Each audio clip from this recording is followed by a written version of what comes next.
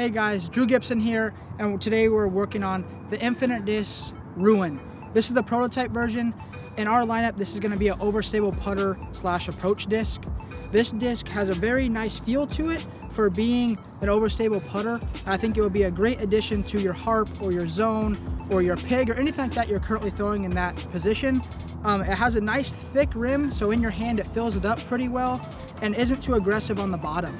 I think this is going to be a great flyer for not only the wind, but also just nice flex shots. Let's check out how it throws in the field.